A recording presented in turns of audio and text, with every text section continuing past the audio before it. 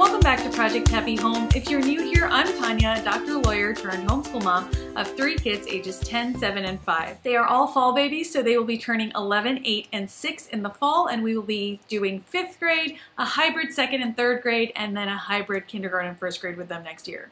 If you're interested in videos about secular homeschooling, raising a child with ADHD, and living a more essentialist lifestyle, you have come to the right place, so be sure to hit that subscribe button down below. Today's video is a bit of an impromptu video. I actually had a dental appointment yesterday. It was one of the very first times I had gone out during this quarantine thing by myself, and there was a thrift store right next door to it. So I could not resist, and I went in and I bought some books, but much less than my usual 30 to 40 from before my no-buy-year times. So I bought, I think, about 9 books, and I have some of them here to show you. Some of them have been confiscated by my children. One of the books that I don't have here to show you is in my daughter's room, and that is a graphic novel called Smile. Now, I think it's more for middle grades, but it's about a 6th grader who goes through middle school, I think, in the duration of the book. But my 7-year-old is really enjoying it, and that's more important to me than what level it's exactly suited for. I think it seems really appropriate to a higher elementary, middle school level, but she's enjoying it, and that's what's important to me. So without any particular order, I'll show you the kids' books first, and then I'll show you the adult books that I got. So one of the first kid books that I picked up was this one, Stories and Rhymes for Every Bedtime. These are one of those puffy cover books. I find them often at Ross, actually, and some of them I really like. This is published by Paragon. I think they're the ones who publish a bunch of these, like, compilations. The reason I like this is because it's dated, so if you can see, like, every day has a different story or poem. I really like these little dated compilations. I like treasuries. I like incorporating them into morning time or even nighttime readings. The reason I like the dated ones in particular is it really does hold you accountable, and it gives you something to do even on the days when you don't feel like doing anything. That's one of my favorite parts about this. So this one in particular, I think I'm going to keep right by the breakfast table. So it has classics like Dill Dill Dumpling, My Son John, but it also has ones that I've never heard of, like Follow My Bangalore Man. I also like these because they're good for your middle readers, so you know, your 2nd and 3rd graders to read to the younger kids. Like, they're really on level for them. So don't just think about these books in terms of, like, you know, you reading to the youngest. Think about them in terms of your older kids practicing their reading. I picked up 2 George Washington books because we're doing American history with my 5th grader next year. I think picture books are really valuable no matter what age you are. I enjoy looking at them, and I'm 40, so I figure my 10-year-old should enjoy them as well. This one is George Washington's Teeth, and I like the illustrations in here. I like that it was short and sweet and funny. And then this one is George Washington, a picture book biography, and it's a scholastic book.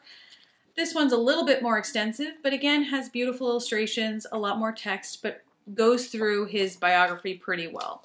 Another book that I picked up is The Children's Book of Heroes by William J. Bennett. I'm not a huge William J. Bennett fan, honestly. I think he has very distinct ideas about morality that perhaps do not align fully with my own, but I do like this book.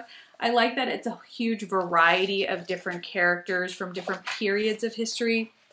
I like that it includes a diverse host of characters, not simply white people, for lack of a better way of putting it. It has both religious characters as well as non-religious characters. It has mythological figures as well as real ones. So here's Helen Keller. And I just thought it was a really nice compilation of figures that you want your kid to know about throughout history. So again, another good addition to morning time or the anytime basket. This is such a cute book, you guys. Letters from Felix. I'd never heard of it, and I'm so excited about it. It looks so cute. Look, so this is the flyleaf, and so I guess there's this little bunny on a world tour. And the cutest part about it is he's writing letters to his friend Sophie. But so you see here, it's just a flat thing, right? But here you have the envelope that you can open and pull out the letter. And there's several of these from his different areas that he visits. And I think this is so adorable. It reminded me of Letters from Afar, which I love. But so you see here, Dear Sophie, and it has a little picture of London. So here's the little soldiers, you know, at Buckingham Palace, and it tells her a little bit about the trip. And he goes on, and I think there's, let's see, let me count. 1, 2, 3, 4, 5, 6. So this book has about 7 letters in it, and I think it'll be such a cute little addition to our geography studies for this year.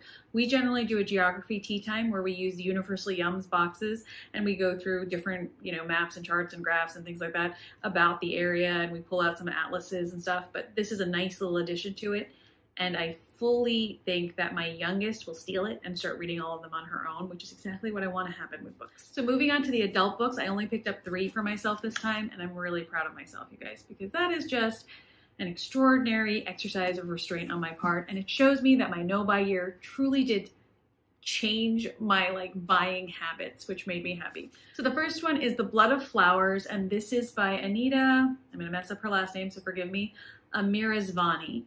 And it's a good sized book. She was born in Tehran, and this is basically about medieval Persia and the whole carpet design trade and carpet making trade in the fabled city of Isfahan. A young woman blossoms as a brilliant designer of carpets, a rarity in a craft dominated by men.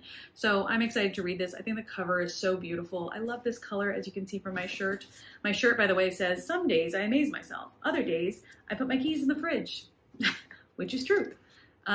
This is Islam, The Straight Path by John L. Esposito. Now, I have heard of this book before. I've never read it. This is an older book. This is copyright 1988, but I picked it up mainly for the history of Islam. He was one of the most preeminent scholars of Islam way back when, and at an age when, and a time when there was a lot of Islamophobia, which honestly, when hasn't there been?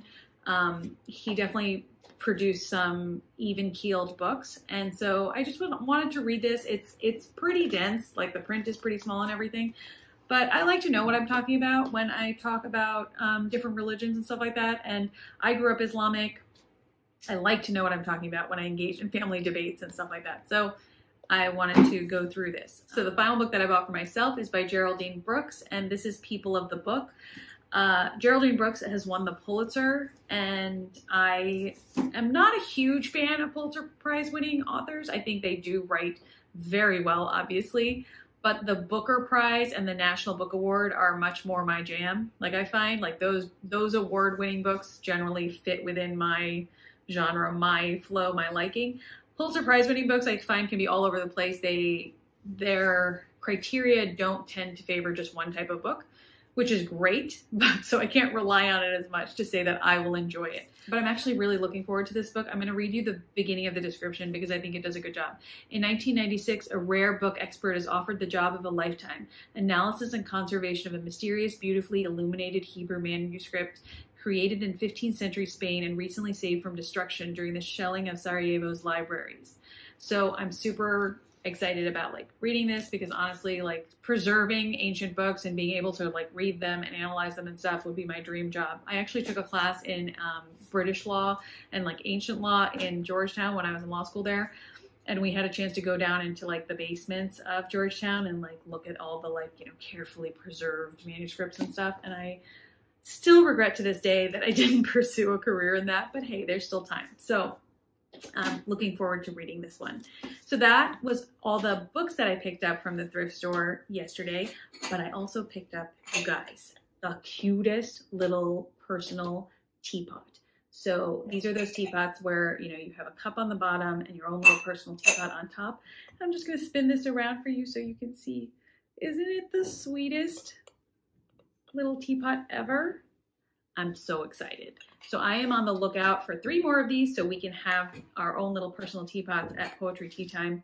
They retail for everywhere from $12 to $50 online. But since I found one at a thrift store, chances are that I could probably find more either on eBay or at a thrift store. And I'm just going to keep my eyes open because I think this is just adorable. So anyhow, I hope you enjoyed that little impromptu video, you guys. As always, I really do appreciate your time, and I wish you the very best day.